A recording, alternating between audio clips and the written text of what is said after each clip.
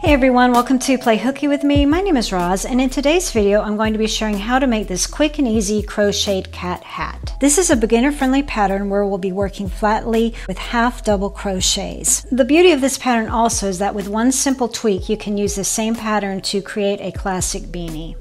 Before we get started, I do want to share some measuring tips, but as always there are timestamps along the progress line so you can skip to your point of interest. The yarn that I used in this project is by Loops and Threads called Charisma. This is a super bulky yarn, super bulky 5, requiring an 8mm hook.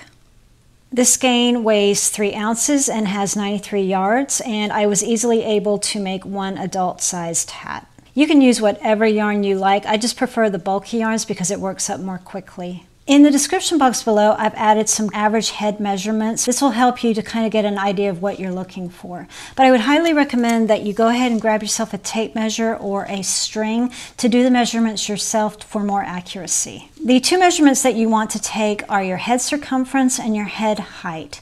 To get your head circumference, just take your tape measure and wrap it around your forehead, above your ear, and above your eyebrow. Next, you want to measure the height of your head. This is going to show how high you're going to make your hat.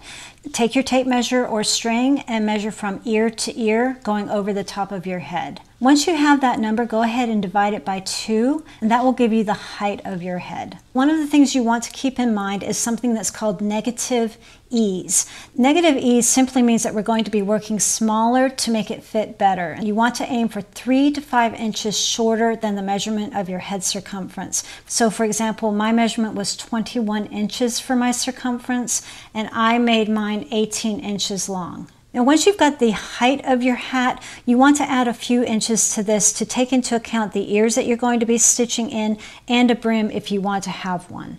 So even though my head height, for example, is 5.5, I ended up making mine 11 inches high to take this into account. This is going to take some trial and error, but 11 inches is pretty standard for this style hat. For this project, we're going to be working flatly, and we're going to be starting with the height of our hat and then working our width. Like I was mentioning in the section earlier, I'm going to go to 11 inches. Now I'm using the same yarn that I used in black, but I'm using a white color just so it's easier to see on camera. I'm starting with a slip knot on my hook. For this bulky 5 yarn, an 8mm hook, it's going to take me 25 chains to reach that 11 inches. So I'm going to chain 25. So I've reached the height that I want here, and I'm going to go ahead and add one more chain for my turning chain. To work this pattern, we're going to be working with half double crochets, skipping that first chain from the hook, working into the second chain there, yarn over, go into your loop, yarn over again, pull through, yarn over, and pull through all 3 loops. That is a half double crochet. We're just going to be doing this all the way down. Yarn over, going into that top loop, yarn over, pull through all 3. Just do this all the way down. Last one. Now one thing that I would recommend, especially if you're working black for this hat, I would recommend that you get yourself some stitch markers, and once you start a row and finish a row, go ahead and add a stitch marker, because these are the areas that are going to be very difficult to see as you're working to keep that count straight. Once you've got your 25 stitches or whatever number you've decided on, go ahead and chain 1 and turn. I like to flip from the front over. That way the yarn is in the place that I want it to be. For this project, we're going to be doing a ribbing effect, and it's really easy to do. We're simply going to be working into the back loop of these stitches. Now to make sure that you're getting into the proper back loop, you want to pull your work forward towards you and look at the V's at the top here. You're going to be working into this back stitch right here. A good rule of thumb when you're working is to make sure that you're seeing like a V in front of you. Don't work into this thinking it's the back loop. You're going behind it. So yarn over, going into that back loop there, yarn over, pull through all 3, to create your first stitch. And a good gauge here is once you've done that, you'll see that you still have the V in front of you and you've worked into that back loop behind. And you're just going to do this all the way across. Another quick tip here, if you want a more narrow ribbing effect, you can do the same pattern but with single crochets instead of half double crochets. Okay, we're nearing the end. There we go. It's kind of twisted back there, but it is there.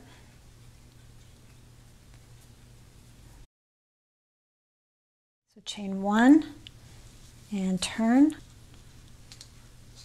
If you're having a hard time knowing where to put your first stitch, you've got the loop on your hook, you have a little chain there, and then you have your stitch. And then you'll see that complete V. That's where you want to work into for your first stitch. And just continue doing this, working into the back loop. Okay, and then once you've reached your width, you should have something that looks like this. Now, for demonstration purposes, I only went up to 16 inches. For the hat that you see in the video, I went up to 18 inches. Remember, you want to go 3 to 5 inches shorter than your head circumference. It's time to go ahead and join our two sides together to form our hat. Fold towards you. This way, it will bring your loop to the front to make it easier to work on. Go ahead and get your crochet hook. We're essentially now working inside out. We're going to do a slip stitch across here, and then we're going to continue on with the top. This will be the top of your hat, creating the points of your hat. Chain 1.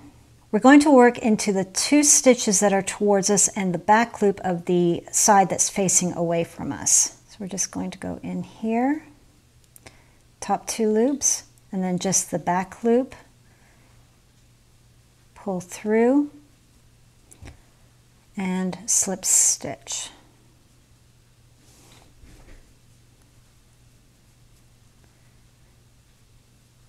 Back loop only there. Pull through and slip stitch. And just continue this all the way down. Nice and relaxed. Now, if you're continuing on to make the cat hat, you want to just turn around here, turn the edge, and continue on with what you were doing. Back and pull. This side is a little more tricky to join, only because you don't have precise stitches to go into. Just do the best you can. Just continue slip stitching, trying to keep in the same location. As you can see, I'm not too fancy with this. I just want to make sure that the 2 sides are attached.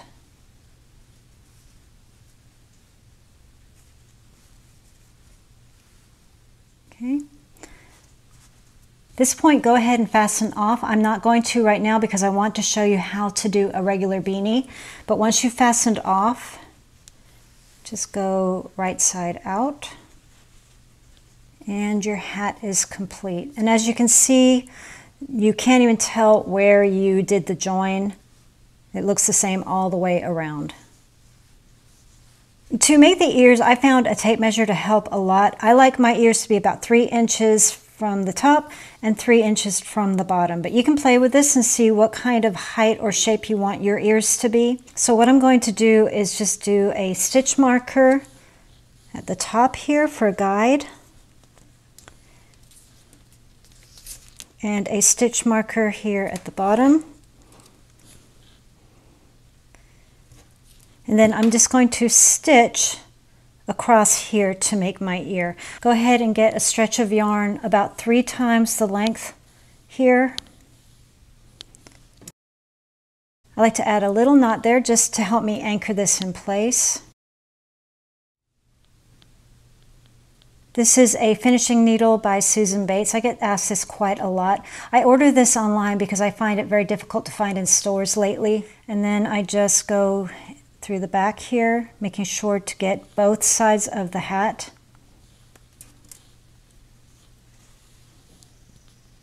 Okay, and that's just kind of tucked in there. Nothing fancy here, just making sure I get both sides of the hat. kind of eyeballing this.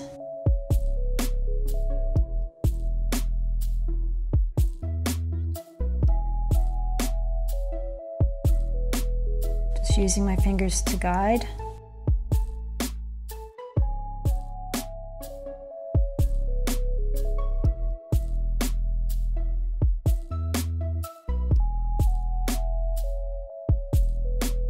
Quick tip here, you think when you're working on this that you want to pull this really tight, but you actually don't. You don't want to pull too tight, just enough to give the idea and effect of an ear. If you pull too tightly, it's going to round it on you and it's going to look more like a bear ear. Just use your eyes again as your guide. I would wait before stitching this in. I would go ahead and work on the second ear.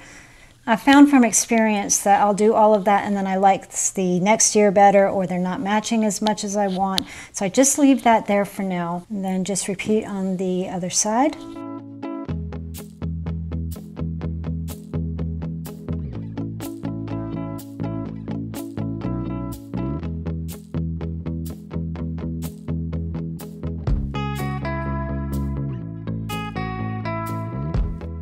If you're wanting to do a regular classic beanie, at this point after you've seamed the one side together, go ahead and fasten off.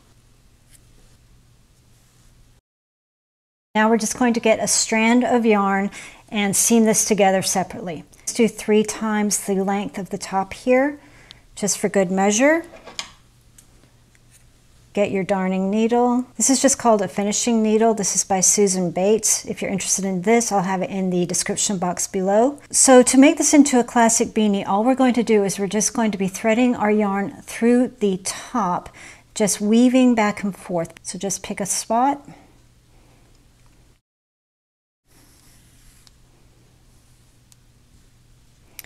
And we're just going to weave in. I'm actually not going to go into those spaces there. I want to kind of close that as I go.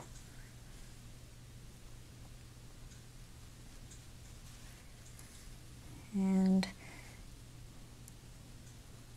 I'm just going in and back out.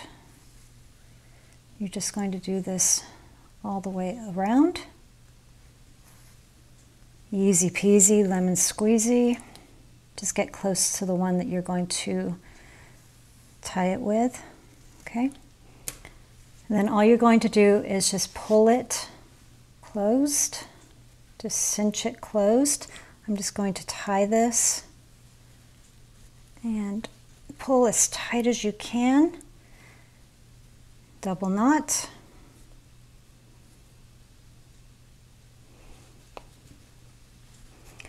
You'll weave in those ends, of course. There you have a standard classic beanie. And at this point, if you like, you can add a little pom-pom. I don't know what the right way is to do this. I always just add a piece of yarn through this to pull it through. Maybe someone watching can tell me how you're really supposed to do this, because I'm really not sure. But I just do that. Then going into the center, pull it through.